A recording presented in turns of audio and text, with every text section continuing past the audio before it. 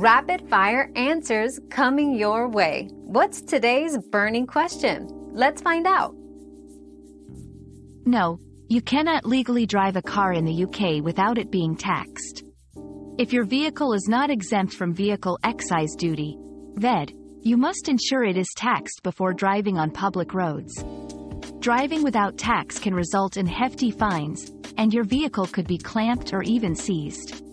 Make sure to check your vehicle's tax status online and renew it promptly to avoid penalties.